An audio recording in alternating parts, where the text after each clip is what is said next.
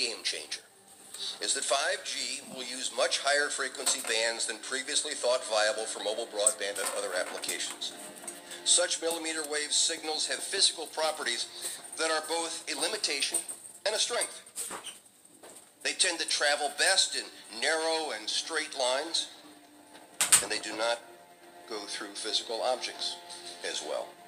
But brilliant engineers have developed new antennas that can aim and amplify signals. Now, to make this work, the 5G build-out is going to be very infrastructure intensive, requiring massive deployment of small cells. I'm confident that the actions will lead to a cornucopia of unanticipated, innovative uses and will generate tens of billions of dollars in economic activity. And that's damn important, because it means that U.S. companies will be the first out of the gate. And that is why 5G is a national priority. And stay out of the way of technological development.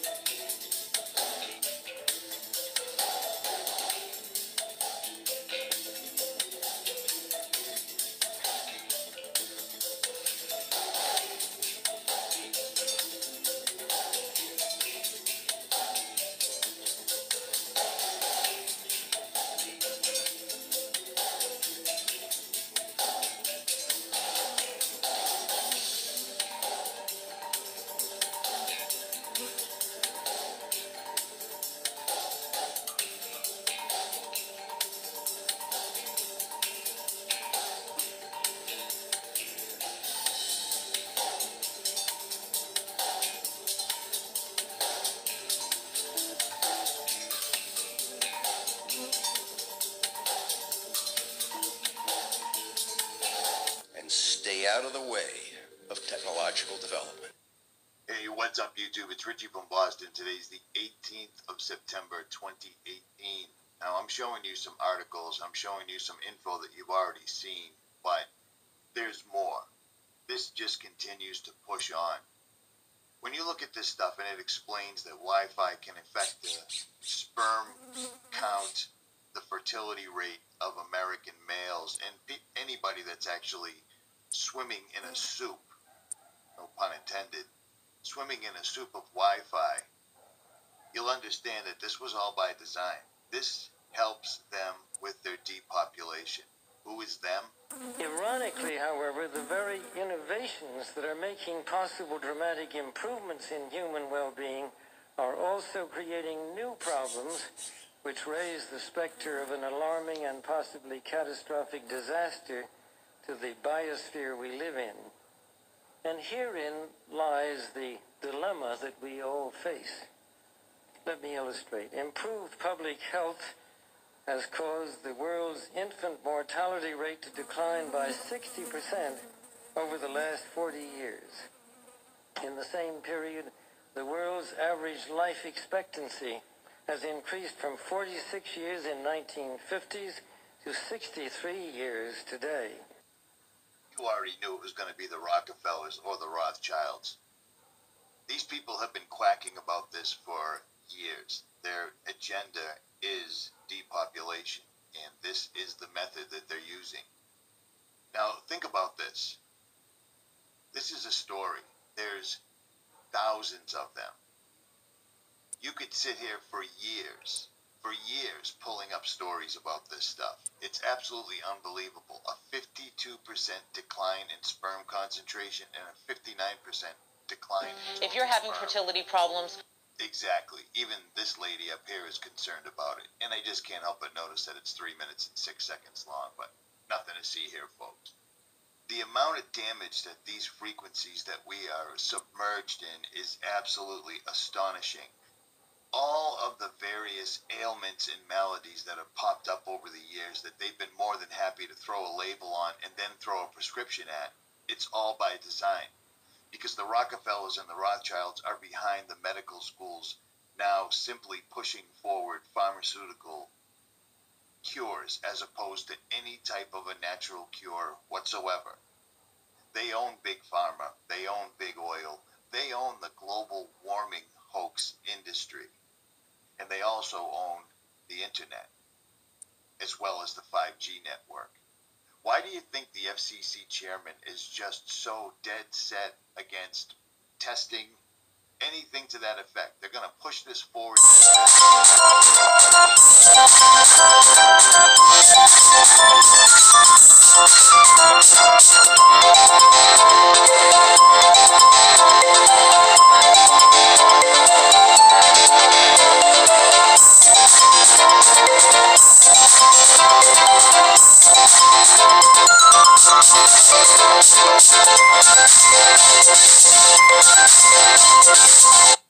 But that's not all it does whatsoever. And these guys right here in all their publications have been warning and telling us exactly what these things are going to be able to do.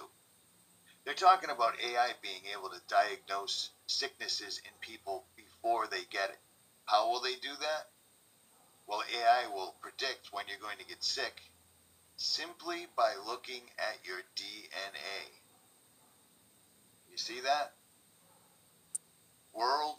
Mobile World Live. This is not a conspiracy website. This is their website. And the information has and will continue to be right in front of people's faces, and yet they just laugh. They call it tinfoil hat. They call it nutters. They call it conspiracy theory. How is it the AI could look directly at your DNA? Well, I'll give you a hint. Exactly.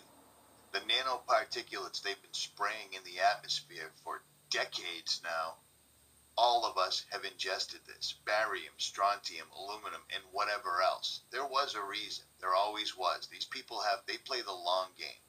They knew what course to take and how to implement it.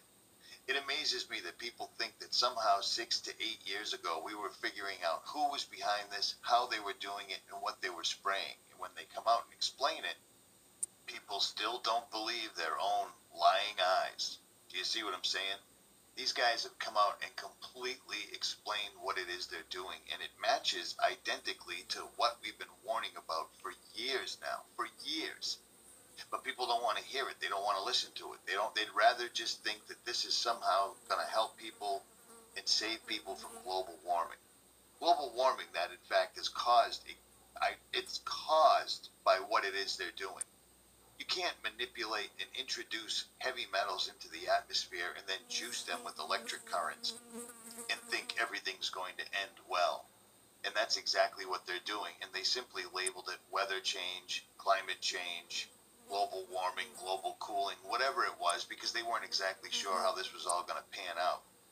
And now we watch things on the news like this. When a weather system moves in, whether it's man-made or man-manipulated, this is what we hear. Daytona Beach, all the way up to Jacksonville. This moves 20 miles to the west, and you and everyone you know are dead. All of you. Because you can't survive it. It's not possible unless you're very, very lucky. And your kids die too. This is their new approach. They own the mainstream media, so the fear porn the mainstream puts out about storms are now suddenly mass murderers that are coming to town and everyone needs to shelter in place, or better yet, evacuate their homes and hope for the best. This is what these guys have been doing. This is what they've been working on for the longest time. And it's all coming to fruition now.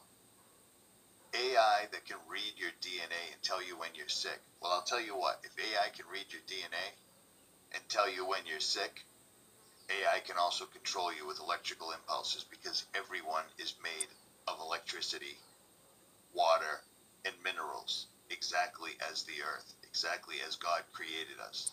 These guys are playing God.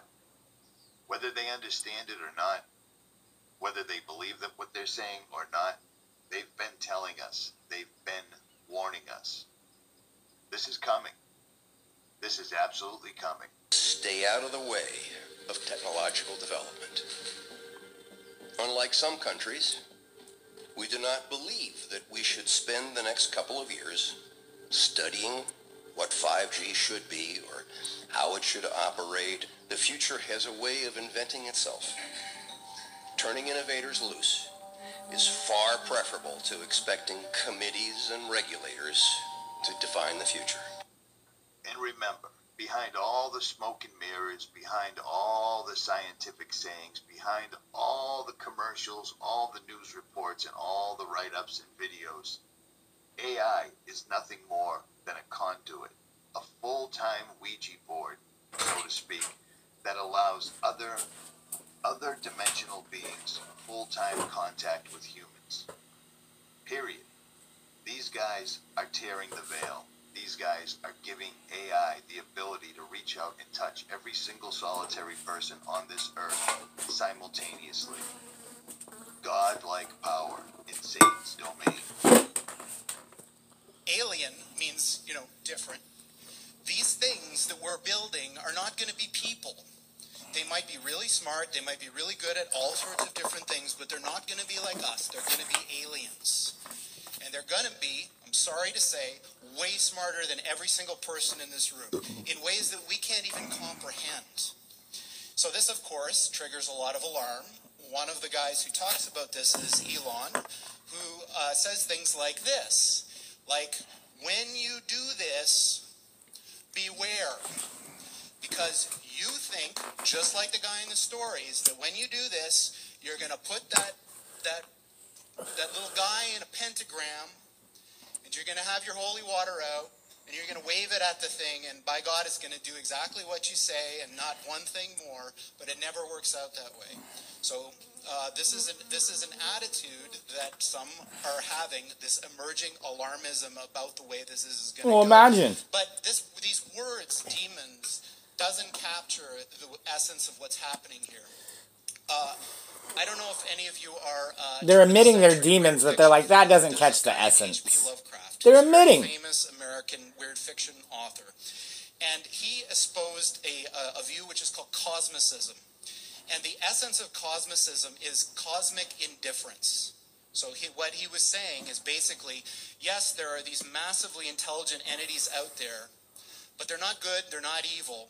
They just don't give a shit about you even in the slightest. That is why 5G is a national priority. Yeah.